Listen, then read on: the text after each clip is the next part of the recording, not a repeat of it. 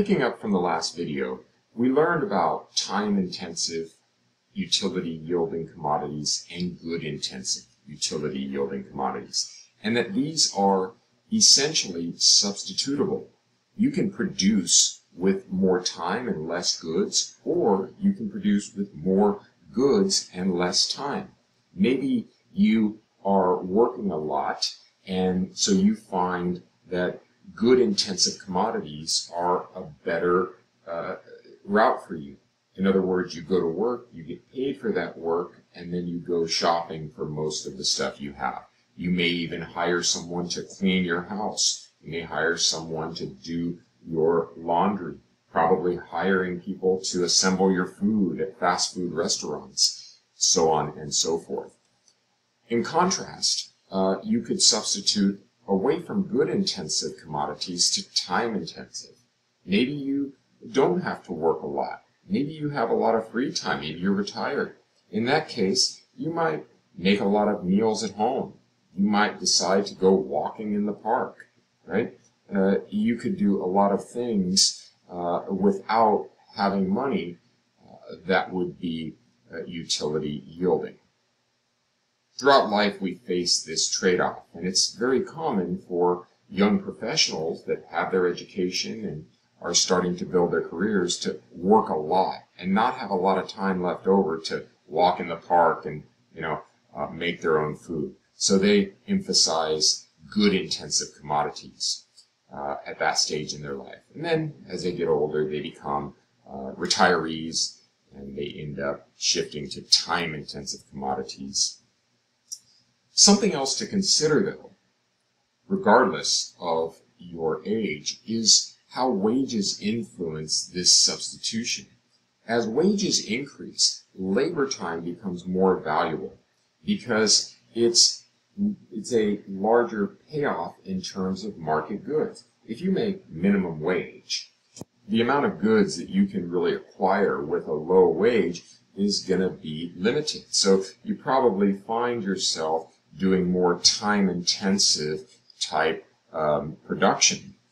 However, as your wage goes up, now you're going to find that you can get more goods with that higher income. So you shift away from time-intensive to good-intensive commodities. In other words, when you make minimum wage, you probably clean your own house and are more likely to make your own meals at home. But as those wages go up, you're going to find hiring someone to do your chores is going to be more fruitful. Let's talk about this allocation of time within the household and the decision-making that has to be considered. Household members allocate competing uses of time to maximize household utility. They must determine which members will produce utility-yielding commodities with labor, household, and consumption time. This is going to vary by household, and there are no obvious rules as to who should do what within the household. However, there are historic patterns that we'll want to consider and explain, and there's also a thought process that household members go through to determine who is best suited to do the different household jobs. A lot of it has to do with comparative advantage. Comparative advantage is, in economics, producing at the lowest opportunity cost. And keep in mind that comparative advantage is very different than absolute advantage, which is lower resource cost. I'm going to give you a simple example just to solidify our understanding of this concept before we apply it to the household. Let's say that we have two people in a household. We have a father and a son. And in a typical household, suburbia, there's a yard that has to be maintained and mowed. Let's say that the father, being older, more experienced, can mow that yard in 30 minutes. But the son, he's young, inexperienced, it's going to take him 2 hours. Well, from the standpoint of the lowest resource costs, the father wins. He uses less labor time than the son does, and therefore he has the absolute advantage in producing a mowed yard. We all know that the father's not likely to mow that yard, though, which means, in terms of this household, something else must be determining who mows the yard, something other than absolute advantage. And that's because it's not the resource that is being given up. It's the next best alternative use of that resource. And that's what we call the opportunity cost. For example, the father probably has a job that he can earn good money in. Let's say that he's an attorney and makes $200 an hour. The son, probably not so productive in the labor market. Let's say he makes $15 at working at McDonald's. Well, going back to our previous numbers, if it takes the father 30 minutes to mow the yard, his next best alternative foregone, his opportunity cost is $100, right? Because he earns $200 an hour, he would give up half an hour. So the opportunity cost of mowing that yard, if the father does it, is $100. If instead the son does it, he makes $15 at McDonald's per hour. It takes him 2 hours to mow the yard. $15 times 2 is $30. The son has an opportunity cost of $30. What we've done here is we've taken the resources that they're using, but we've applied a value to them in their next best use. And if you do that, you can find out who has the comparative advantage. And it's obvious that the son has the comparative advantage because it costs him $30, whereas the father, it would cost $100 to mow that yard. All right, so now that you have a quick review of comparative advantage, we can apply it to the household decision making and get a sense why throughout history this has brought about some interesting trends. Traditionally, men have had a comparative advantage in the labor market and women in households. And there's many theories about why this has occurred, but there's 4 areas that it seems to come down to. One is socialization. The question is, do we socialize young girls to develop a comparative advantage in household time and socialize young boys to develop a comparative advantage in market time? An example of this might be if we give a doll to a young girl or have her working in the kitchen with mom, then we might be developing an advantage in the household. Whereas if we give the little boy a toy gun and a hammer and drill set, we might be socializing the little boy to be productive in a market-based job or in the military, something like that. So some would say that that's an aspect of why we've had these differences in household production.